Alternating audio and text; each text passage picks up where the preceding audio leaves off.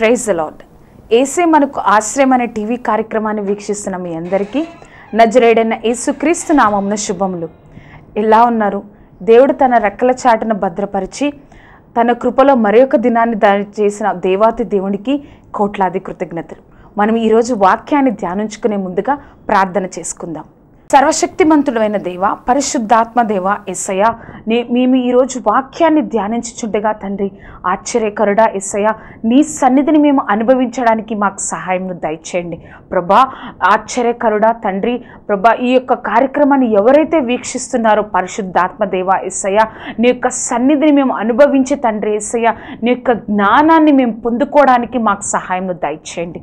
నువ్వే తోడేయండి, నడిపించండి. నీ యొక్క గొప్ప కృపా కాపుదల దయచేసి తండ్రి యేసయ్య ప్రభా, ఎటువంటి ప్రభా డిస్టర్బెన్స్ లేకుండా నీ యొక్క వాక్యాన్ని మేము నేర్చుకోవడానికి ప్రభా, నీ యొక్క మాటను మేము పొందుకోవడానికి మాకు సహాయం దయచేసి నువ్వే తోడేయండి, నడిపించగలరని నజరేయుడైన యేసుక్రీస్తు నామమున అడిగి వేడుకొంచున్నాం తండ్రి, ఆమెన్. ఈరోజు మన వాక్యాంశము 1 పేతురు రాసిన పత్రిక 5వ అధ్యాయము 6వ వచనం. దేవుడు తగిన సమయమందు మిమ్మును హెచ్చించినట్లుగా ఆయన బలిష్టమైన చేతి క్రింద దీన మనస్సుకులై ఉండుడి. ఈరోజు వాక్య అంశం ఏమిటి అంటే వేచి ఉండడంలో గల గొప్ప ఆశీర్వాదములు. నువ్వు ఏదైనా కార్యం కోసం వేచి ఉన్నావా? వెయిట్ చేస్తూ ఉన్నావా? దేవుడు సమాధానం ఇస్తారు, దేవుడు నాకు సహాయం చేస్తారు అని వేచి చూస్తూ ఉన్నావా? వెయిట్ చేస్తూ ఉన్నావా? దేవుడు నీతోనే మాట్లాడుతున్నాడమ్మా, నీతోనే మాట్లాడుతున్నాడండి. దేవుడు ఆ యొక్క వెయిట్ చేయడంలో ఎంత గొప్ప కార్యం ఉందో దేవుడు నీకు ఈరోజు చెప్పాలని ఆశిస్తూ ఉన్నాడు. ఒక వ్యక్తి ఉదయమునే లేచి తెల్లవారుజామునే లేచి మందిరానికి వెళదాం, దేవుని మందిరంలో ఆరాధిద్దాం అనుకొని ఉదయాన్నే సిద్ధపడి ఆ ఇంటి నుంచి మందిరానికి నడుచుకుంటూ వెళ్ళడం జరుగుతూ ఉంది. నడుచుకుంటూ వెళ్ళినప్పుడు అప్పటికి ఇంకా తెల్లవారకపోవడం వల్ల, చీకటిగా ఉండడం వల్ల తను వెళుతున్న మార్గంలో తను వెళ్తూ ఉన్నాడు. ఆ మార్గంలో తను బురదలో పడిపోయాడు. అయ్యో నేను బురదలో పడిపోయానే అని మళ్ళీ ఇంటికి వెళ్ళిపోయాడు. ఇంటికి వెళ్ళి మళ్ళీ నేను దేవుణ్ణి ఆరాధించాలి, దేవుని సన్నిధికి వెళ్ళి నేను ఆరాధించాలి అని ఆ వస్త్రములు తీసివేసి తను మరలా సిద్ధపడి మరలా ఆ యొక్క మార్గంలో నడుచుకుంటూ నేను మందిరానికి వెళ్ళాలి, తెల్లవారుజామున దేవుని సన్నిధిలో నన్ను నేను కనపరుచుకోవాలనే ఆసక్తి కలిగి మరలా వస్తూ ఉన్నప్పుడు అదే విధంగా ఎట్లా అయితే మొదటిసారి జరిగిందో, ఏ ప్రాంతంలో తను పడిపోయి ఉన్నాడో అదే ప్రాంతంలో మరలా తను పడిపోవడం చూసాం.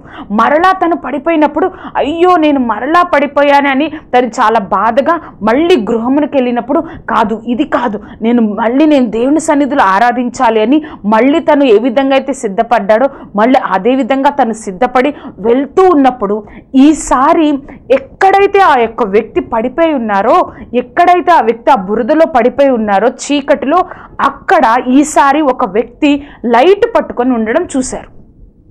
ఒక లైట్ పట్టుకొని తనకి త్రోవ చూపించడం చూశారు. ఎంతో సంతోషించిన ఆ వ్యక్తి అనుకున్నాడు, సరే నేను ఈ యొక్క లైట్ ద్వారా అని ఆ వ్యక్తితో పాటు ఆ యొక్క మందిరం వరకు నడుచుకుంటూ ఇద్దరు కలిసి ఆ మందిరం వరకు వెళ్ళారు. మందిరం వరకు వెళ్ళిన తర్వాత మీకు చాలా ధన్యవాదాలండి, మీరు నాతో పాటు లోపలికి వచ్చి దేవుణ్ణి ఆరాధించండి అంటే ఆ వ్యక్తి అంటాడు, నేను లోపలికి రాను, నాకు ఇష్టం లేదు అని చెప్తాడు. మనం అనుకున్నట్లు తనకి త్రోవ చూపించింది ఒక యేసుక్రీస్తు కాదు, కానీ సాతాను తనకి త్రోవ చూపించాడు. అప్పుడు ఆ వ్యక్తికి అర్థమైపోయి, ఏంటి నువ్వు నాకు త్రోవ చూపించావా? మందిరానికి రావడానికి, నేను దేవుడి దగ్గరికి రావడానికి ఒక సాతానువైన నువ్వు నాకు త్రోవ చూపించావా అని ఆ వ్యక్తి ఆశ్చర్యపోయినప్పుడు ఆ వ్యక్తి ఇచ్చిన సమాధానం ఏమిటో తెలుసా? నువ్వు మొదటిసారి పడిపోయినప్పుడు చాలా బాధగా నువ్వు ఇంటికి తిరిగి వెళ్ళావు. అక్కడ మరలా నువ్వు మరలా నేను దేవుని సన్నిధిలో కనిపించాలి, నేను ప్రార్థన చేసుకోవాలి అని వస్తున్నప్పుడు దేవుడు అనుకున్నాడు, ఏమని అనుకున్నాడు తెలుసా? ఈయన విశ్వాసం గొప్పది, ఈయన నేను కాపాడాలి, రక్షించాలి అని నీ యొక్క విశ్వాసాన్ని దేవుడు చూశాడు అని చెప్పాడు. మరలా నువ్వు రెండోసారి పడిపోయినప్పుడు మరలా నువ్వు బాధగా విసుగ్గా వెళ్ళిపోయావు, ఇంటికి వెళ్ళిపోయిన తర్వాత మళ్ళీ నీ యొక్క ఆలోచన మారిపోయి మరలా తిరిగి మూడోసారి వస్తున్నప్పుడు దేవుడు అనుకున్నాడు, ఏమనుకున్నాడు తెలుసా? ఈయన విశ్వాసం గొప్పది, ఈయనని వాళ్ళ ఇంటిలో ఉన్న వాళ్ళందరినీ నేను రక్షించి కాపాడాలి అని దేవుడు అనుకున్నాడు.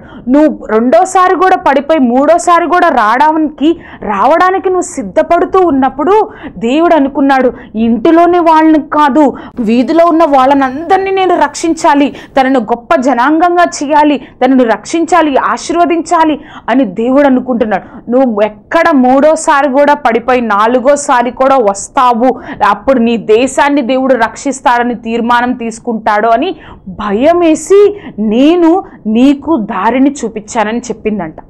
చూసారా అండి? ఆ వ్యక్తి దేవుని మందిరానికి వెళ్ళాలని అనుకున్నాడు, దేవుణ్ణి ఆరాధించాలని అనుకున్నాడు, ఒక శ్రేష్టమైన దానికోసం ఆయన ప్రయాసపడుతున్నాడు. కానీ దాని దగ్గరికి వెళ్ళడానికి తను ఎంతగానో వెయిట్ చేయాల్సి వచ్చింది. ఆ యొక్క సమయంలోనే దేవుడి యొక్క గొప్ప ప్రణాళిక చూడండి. ఆయన యొక్క విశ్వాసాన్ని చూశాడు.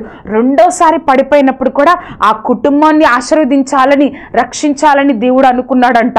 ఆ సాతాను చెప్తున్నప్పుడు ఎంత ఆశ్చర్యం అండి. మనం చూస్తూ ఉంటే నువ్వు వేచి ఉండడంలోనే నీకు గొప్ప ఆశీర్వాదం ఉందని నువ్వు గమనించాలి అండి. ఆ యొక్క వ్యక్తి అనుకోలేదు, ఏంటి నేను దేవుడి దగ్గరికే వెళ్దాం అనుకున్నాను కదా, దేవుణ్ణి ఆరాధిద్దాం అనుకున్నాను కదా, కానీ ఈ విధంగా జరిగింది ఏంటి అని తను నిరుత్సాహపడిపోయి ఇంటి దగ్గరే ఉండిపోలేదండి. కానీ మొదటిసారి రెండోసారి మూడోసారి వచ్చినప్పుడు సాతానికి భయం పుట్టి సాతానే తనకు సహాయం చేసింది.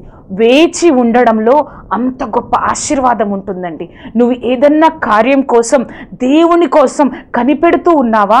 వేచి ఉండడంలో దేవుడు ఒక గొప్ప ఆశీర్వాదాన్ని ఉంచాడని నువ్వు ఎప్పుడు మర్చిపోద్దండి.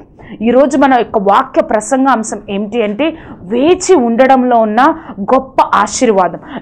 ఏ విధంగా దేవుడు వేచి ఉన్న వారిని ఏ విధంగా దేవుడు ఆశీర్వదిస్తాడో మనం ఈరోజు 3 విషయాల ద్వారా మనం నేర్చుకుందాము. అంటే మొట్టమొదటిగా మనం వేచి ఉంటే అది మనం అనుకుంటాము నా సమయం చాలా వృధా అయిపోతుంది అని అనుకుంటాం. కానీ మన వేచి ఉన్న టైంలోనే దేవుడు పనిచేస్తూ ఉంటాడండి. మొట్టమొదటి పాయింట్ ఏంటి అంటే మనం వేచి ఉన్న సమయంలోనే మన సమయం చాలా వృధా అయిపోతుంది, అందరూ ఆశీర్వదింపబడుతున్నారు, అందరూ ముందుకెళ్ళిపోతున్నారు అని మన ఆలోచన ఉంటుంది. కానీ దేవుని నమ్ముకున్న నువ్వు నేను వేచి ఉన్నప్పుడు ఆయన కార్యం కోసం, ఆయన యొక్క ఆశీర్వాదం కోసం నువ్వు నేను కనిపెడుతూ ఉన్నప్పుడు, ఆ వేచి ఉన్నప్పుడు మన సమయం వ్యర్థమైపోతుంది, నాకన్నా ఎంతోమంది ముందు వెళ్ళిపోతున్నారు అని నువ్వు ఆలోచిస్తూ ఉంటావో. కానీ ఆ సమయంలోనే దేవుడు నీ కొరకు పని చేస్తూ ఉంటాడండి. ఏ విధంగా అయితే ఒకసారి మనం లూకాసు వార్త 1వ అధ్యాయం చూసినట్లయితే అక్కడ లూకాసు వార్త 1వ అధ్యాయం 6వ వచనంలో జకరియా అనే ఒక యాజకుడిని మనం చూడొచ్చండి. ఆ యాజకుని యొక్క భార్య పేరు ఎలిజబెత్. మనం చూసినట్లయితే 1వ అధ్యాయం 6వ వచనంలో వారి గురించి పరిశుద్ధాత్మ దేవుడు పరిశుద్ధ గ్రంథంలో ఈ విధంగా రాసి ఉన్నారు. వీరిద్దరూ ప్రభువు యొక్క సకలమైన ఆజ్ఞల చొప్పునను న్యాయ విధుల చొప్పునను నిరపరాధులుగా నడుచుకొనుచు దేవుని దృష్టికి నీతిమంతులై ఉండిరి.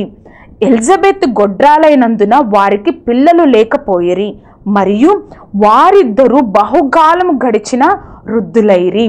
ఒక యాజకుడు అండి, దేవుడు పనిచేసే యాజకుడికి అక్కడ సమస్య వచ్చింది. వారు ఎన్నోసార్లు భార్యాభర్తలుగా వారిద్దరూ కలిసి ప్రార్థన చేసి ఉండొచ్చు, ఎన్నోసార్లు దేవుణ్ణి అడిగి ఉండొచ్చు, ప్రభువా మాకు గర్భఫలం దయచేయి, ప్రభువా మాకు ఒక బిడ్డను దయచేయి అని వారు ఎన్నోసార్లు ప్రార్థన చేసి ఉండొచ్చు. ఆ దేవుని పని చేస్తున్న వారికి ఒక సమస్య ఎదురైందండి. వారు వేచి ఉన్నారు. అక్కడ చూసినట్లయితే 6వ అధ్యాయం చివరిలో వారు బహుకాలం గడిచిన వృద్ధులైపోయిరి. వారు వేచి ఉన్నారు, వెయిట్ చేస్తూ ఉన్నారు. దేవుడి యొక్క కార్యం కోసము వారు వెయిట్ చేస్తూ ఉన్నారండి. దేవుడు వదిలేశారు అనుకుంటున్నారా అండి?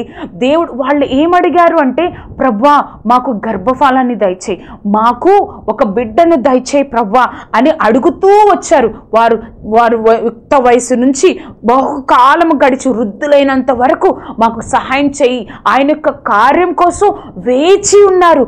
వేచి ఉన్నప్పుడు అందరూ అనుకుంటారు, అందరూ తనకన్నా చిన్న వాళ్ళకి ఎంతోమంది పిల్లలు కలిగి ఉండొచ్చు, పిల్లలు పెద్దోళ్ళు అయిపోయి ఉండొచ్చు, కానీ వీరికి ఎటువంటి ఆనందం లేదు, వారి జీవితంలో ఎటువంటిగా పిల్లలు కలిగిన సంతోషం లేదు. కానీ వారు దేవుడి కొరకు కనిపెట్టుకుని ఉన్నప్పుడు వాళ్ళ జీవితంలో దేవుడు అడిగిన దానికంటే, ఊహించిన దానికంటే ఒక గొప్ప కార్యాన్ని చేయడం మనం ఆ యొక్క అధ్యాయంలో మనం చూస్తామండి.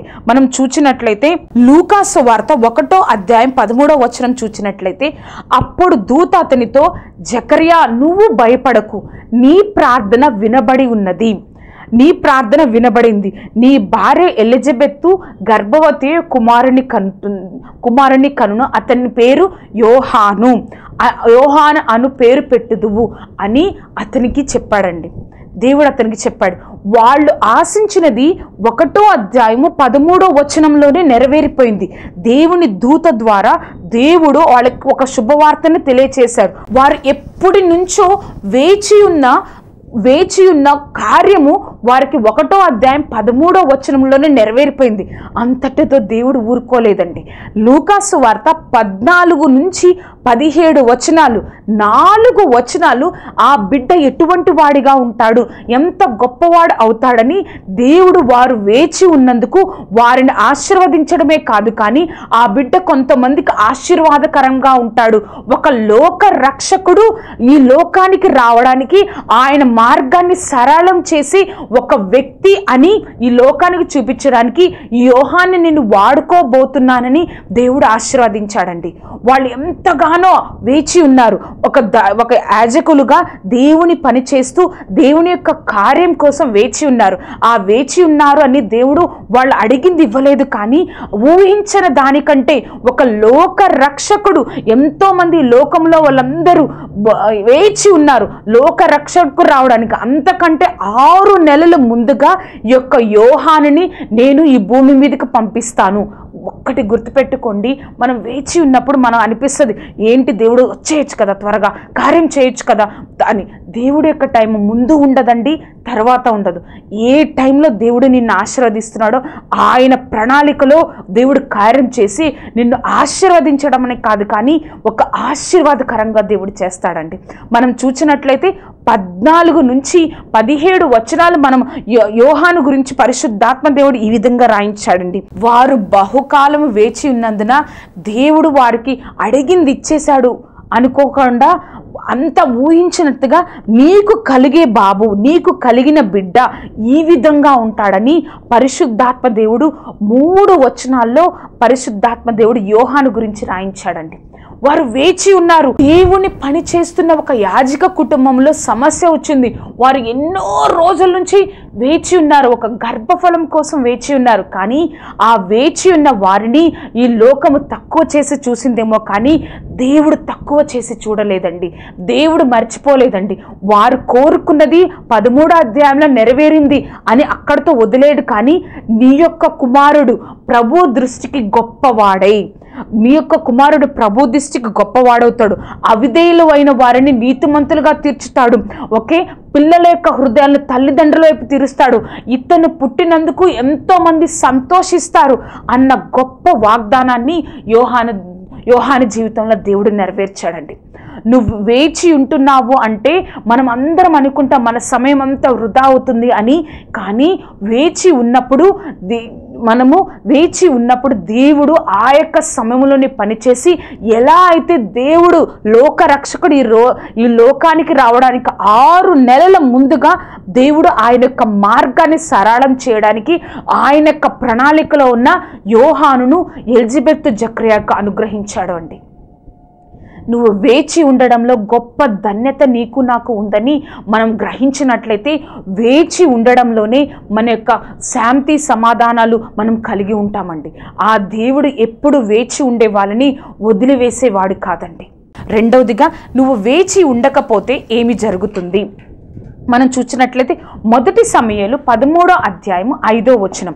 మొదటి సమూయేలు 13వ అధ్యాయము 5వ వచనం. అక్కడ మనం చూసినట్లయితే ఫిలిప్తీలు ఐగుప్తు దేశమునికి విస్తారమైన ఇసుక రేణువులంత జనాంగము యుద్ధానికి ఇశ్రాయేలు మీదకి ఫిలిప్తీలే జనాంగం ఇజ్రాయేల్ మీదకి యుద్ధానికి వస్తుండడం మనం చూస్తాం. మొదటి 13వ అధ్యాయము 1వ వచనం నుంచి మనం చదువుతూ ఉన్నప్పుడు ఆ ఫిలిప్తీలు ఇశ్రాయేల్ దేశానికి ఎంతో మంది గొప్ప సైన్యము ఇజ్రాయెల్ దేశం మీదకి యుద్ధానికి రావడం మనం చూస్తాం. ఆ టైంలో ఇజ్రాయెల్ దేశానికి ఆ యొక్క సమయంలో ఇజ్రాయెల్కి రాజుగా ఉన్నది సౌలు. రాజైన సౌలు అక్కడ ఆ యొక్క వాళ్ళందరూ ఆ యొక్క సైనికులందరూ ఇజ్రాయెల్ సైనికులందరూ అమ్మో విస్తారమైన ఇసుక రేణువులంత జనాంగము ఫిలిప్తీ జనాంగము మన మీదకు వస్తుందని చెప్పి వారు ఎంతగానో భయపడిపోయి ఇజ్రాయేలు కొంతమంది గుహల్లో కొంతమంది అడవుల్లో అలా చెదిరిపోవడం చూశారంటండి. చెదిరిపోవడం చూసి సౌలు కూడా భయపడి అయ్యో యెహోవా కోపం మన మీద ఉందేమని చెప్పి ఒక యాజకుడు రాకముందే ఒక ప్రవక్త అయిన సమూయేలు రాకముందే దహన బలులను సమాధాన బలులను తీసుకొని రండని చెప్పి సౌలు యాజకులు చేయాల్సిన పనిని సౌలు ఒక రాజుగా ఉండి సౌలే చేసేసాడండి. ముందుగానే తను వెయిట్ చేయలేదు. తను వెయిట్ చేయకుండా తను వేచి ఉండకుండా చూడకుండా తన ప్రవక్త కోసం చూడకుండా ముందుగానే దహన బలులను సమాధాన బలులను అర్పించి వేశాడంటండి. అర్పించి వేయగానే తను దహన బలులు సమాధాన బలులు అర్పించిన వెంటనే సమూయేలు వచ్చి ఏంటి నువ్వు చేసిన పని, ఎందుకు ఇలా చేసావంటే నువ్వు రావడం ఎక్కడ లేట్ అవుతుందో అని వీళ్ళందరూ చెదిరిపోవడం చూసి నాకు భయమేసి ఆ ఫిలిప్తీలు మా మీదకి వచ్చేస్తున్నారని భయమేసి నేనే దహన బలులను అర్పించి వేశాను అని చెప్పినప్పుడు అప్పుడు సమూయేలుతో దేవుడు ఈ విధంగా చెప్పిస్తాడండి సౌలుకి. మనం 13వ అధ్యాయము 13వ వచనం మనం చూసినట్లయితే అందుకు సమూయేలు ఇట్లడెను, నీ దేవుడైన యెహోవా నీకిచ్చిన ఆజ్ఞను గైకొనక నీవు అవివేక పని చేసితివి కనుక నీ రాజ్యము ఇశ్రాయేలు మీద సదాకాలము స్థిరపరచుటకు యెహోవా తలంచి ఉండెను, అయితే నీ రాజ్యము నిలువదు. అక్కడ సౌలు తొందరపడిపోయి వేచి ఉండకుండా సమూయేలు కోసం వెయిట్ చేయకుండా ఉన్నందున దేవుడు ఏమనుకున్నాడు అంటే సదాకాలం ఇశ్రాయేలు మీద సౌలే రాజుగా ఉంటాడు అని తలంచాడు. కానీ తను వెయిట్ చేయనందువల్ల దేవుడు ఏం చేశాడు అంటే నీ యొక్క రాజ్యము నిలువదు అని చెప్పాడండి. చూడండి, దేవుడు తలంచాడంట ఇజ్రాయెల్ మీద సౌలు తరతరాలుగా వాళ్ళ యొక్క వంశం నుంచి తరతరాలుగా రాజులుగా వస్తారు అని దేవుడు తలంచాడు. కానీ అవివేక పని సౌలు చేసినందుకు వెయిట్ చేయకుండా త్వరగా చేయి ప్రభువా, అమ్మో సమూయేలు ప్రవక్త రాడేమో, మేము ఇలానే ఉంటాడేమో అని దేవుడి కోసం కనిపెట్టకుండా దేవుడి కోసం వెయిట్ చేయకుండా ఉన్నందుకు దేవుడు నీ రాజ్యము నిలవదు అని చెప్పాడండి. తనకిచ్చిన ఆశీర్వాదాన్ని దేవుడు తీసేసుకున్నాడు. ఆశీర్వాదాన్ని దేవుడు తలంచాడు. తరతరాలు సదాకాలము నీ రాజ్యం ఉంటుంది అని దేవుడు ఆశించాడు. కానీ నీ రాజ్యం ఇంకా నిలవదు. ఆ గొప్ప వ్యక్తిని నేను దావీదుని లేవనెత్తుతాను అని దేవుడు చెప్పాడండి. చూచారండి, దేవుడు తలంచాడంట ఒక వాగ్దానం ఇవ్వాలి సౌలుకి, సదాకాలము నీ రాజ్యమే ఉంటుందయ్యా ఇశ్రాయేలు మీద అని వాగ్దానం అని తలంచాడు. కానీ ఆయన చేసిన అవివేక పని వల్ల నీ రాజ్యము నిలవదని చెప్పాడండి.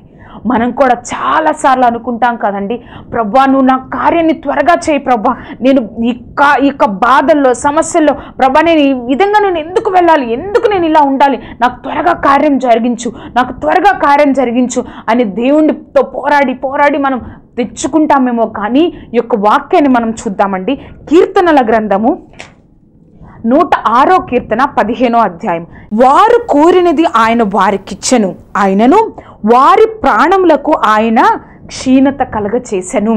మనం కూడా దేవుణ్ణి తొందర పెడుతూ ప్రభా నాకు సహాయం చేయి, నాకు కావాలి ప్రభా, నాకు కావాలి అని నువ్వు ఆయన కొరకు వెయిట్ చేయకుండా, ఆయన యొక్క కార్యం కొరకు నువ్వు వెయిట్ చేయకుండా, ఎలా అయితే సౌలు సదాకాలం ఉండాలని దేవుని తలంచి ఉన్నాడో ఆ తలంపుని దేవుని తీసివేసి, తన అవివేక పని వల్ల దేవుడు తన నుంచి తీసివేసి రాజ్యాన్ని నిలవకుండా చేశాడో, నువ్వు నేను కూడా దేవుణ్ణి ప్రభా నాకు సహాయం చేయి అని దేవుడితో నువ్వు పోరాడినప్పుడు, వేచి ఉండకుండా, ఆయన చేసే కార్యం కోసం నువ్వు వేచి ఉండకుండా ఉన్నప్పుడు నీకు కోరింది దేవుడు ఇస్తాడు, కానీ దానివల్ల నీకే బాధ కలుగుతుందండి. ఈ వాక్యాన్ని మనం చూసినప్పుడు, వారు కోరినది వారికి అనుగ్రహించను, కానీ వారి ప్రాణమునకు ఆయన క్షీణత కలుగ చేసెను.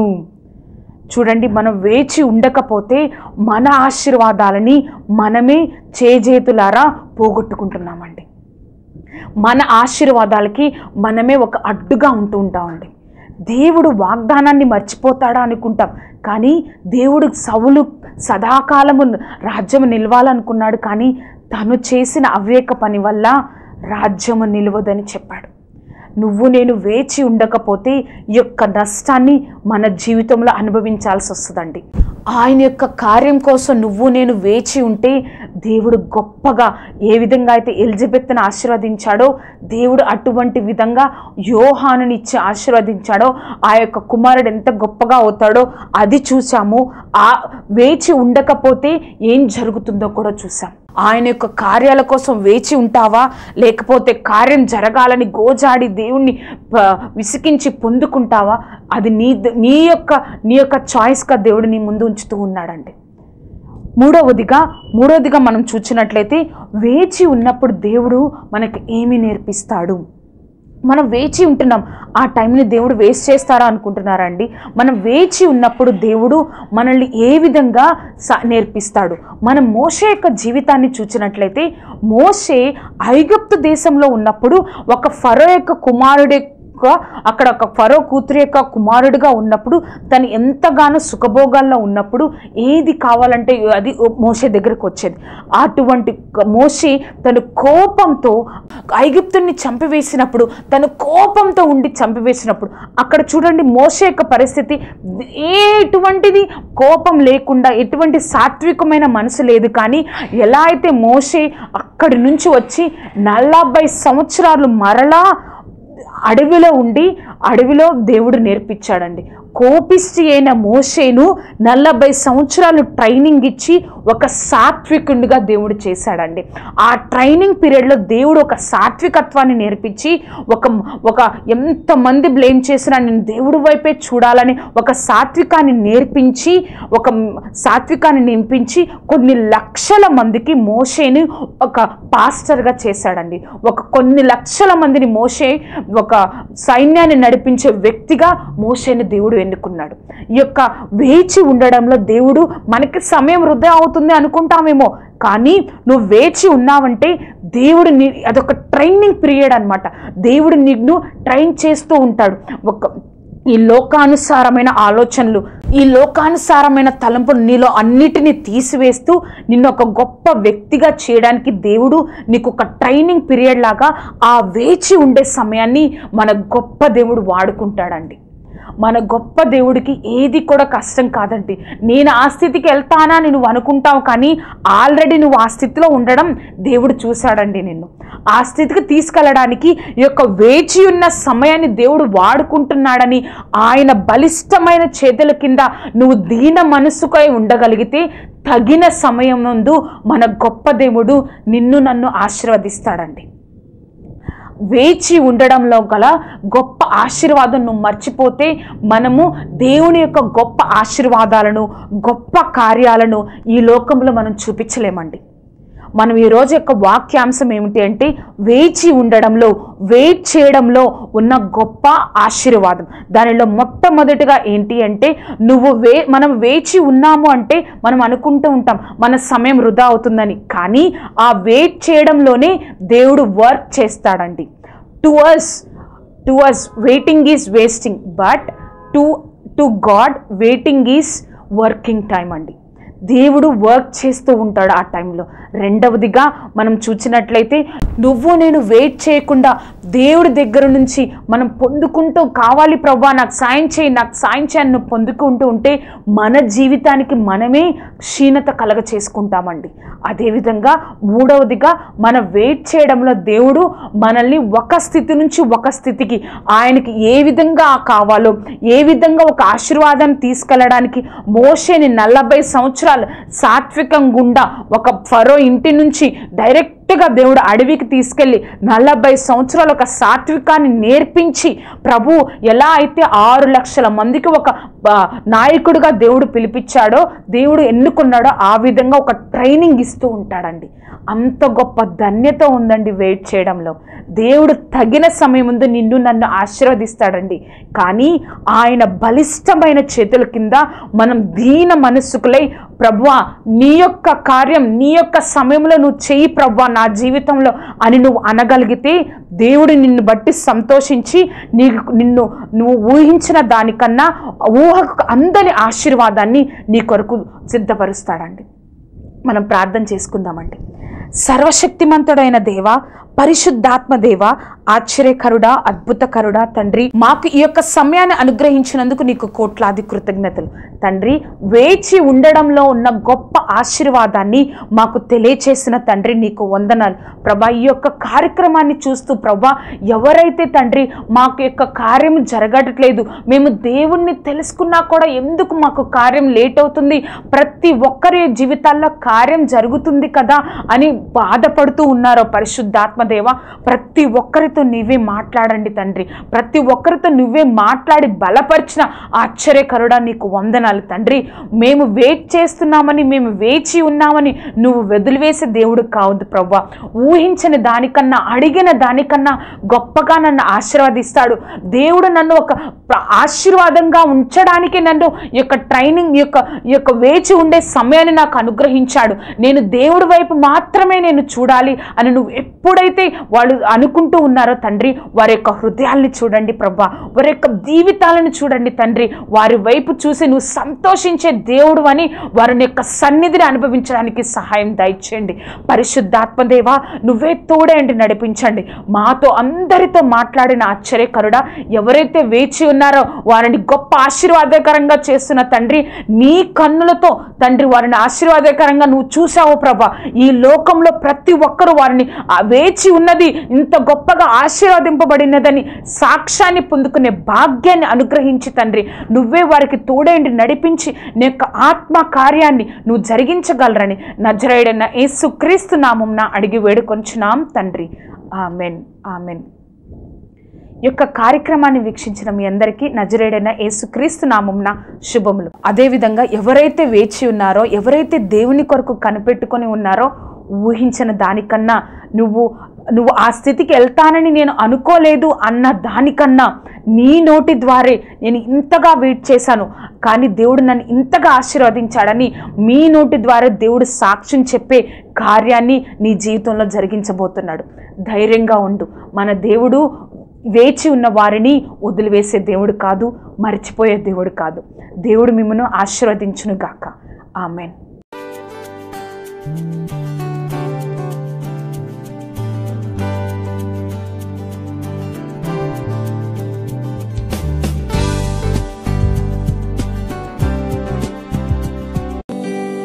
Isina Sri